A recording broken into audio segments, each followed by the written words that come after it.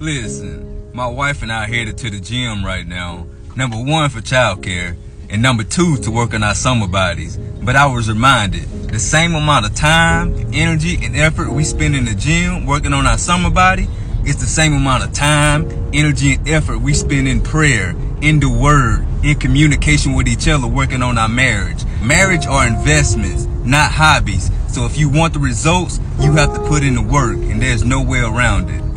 Have a blessed day, y'all.